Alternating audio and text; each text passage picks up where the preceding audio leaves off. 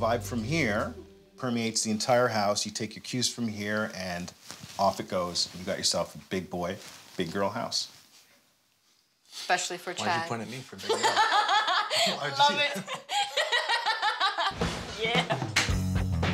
Agnes and Chad have reached this housing gridlock. Recently, Agnes moved into Chad's rundown bachelor pad, which feels more like a frat house than our own home.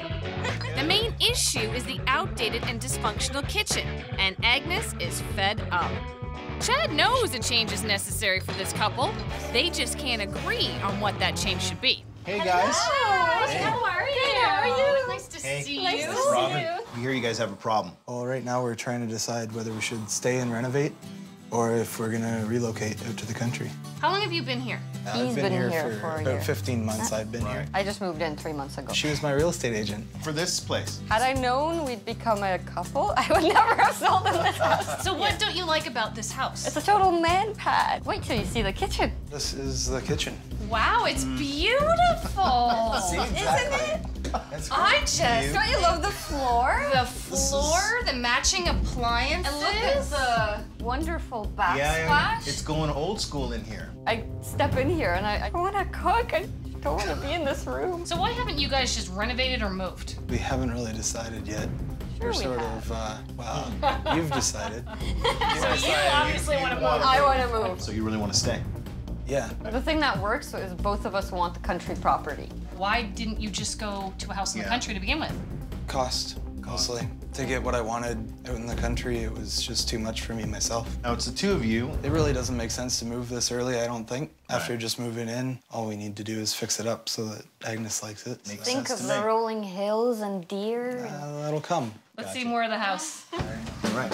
So right in here is the beautiful fireplace room. This is actually a really great size master bedroom. And there's a desk here, but it's obviously That's Chad's.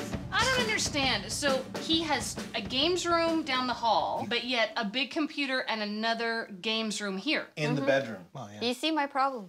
And in the basement, more man cave sensibility. More hangout space. Yes. This is actually a really beautiful bar. I'm curious, you're a real estate agent.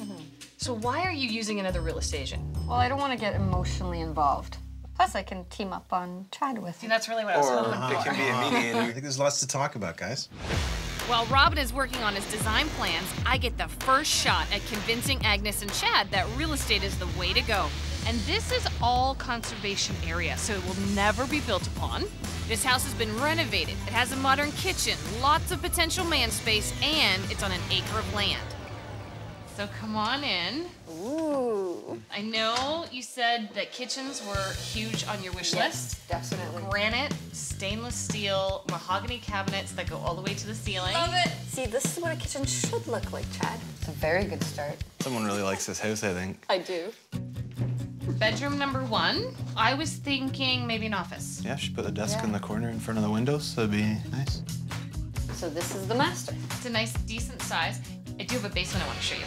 This would be your man space. I don't really like that the basement's not finished. What's the price on the house? It has recently undergone a pretty dramatic price reduction. Your budget is $450,000 per property. This one is currently listed at $449,900. Does that tempt you at all? It's definitely starting to sway me a little. Yay. But I think I'd like to see what Robin's got for us back at the house. I think this kitchen is going to be the one that works for you guys. You wanted magazine quality, this is magazine cover quality. Your floors, all the way from front to back, is a beautiful hardwood.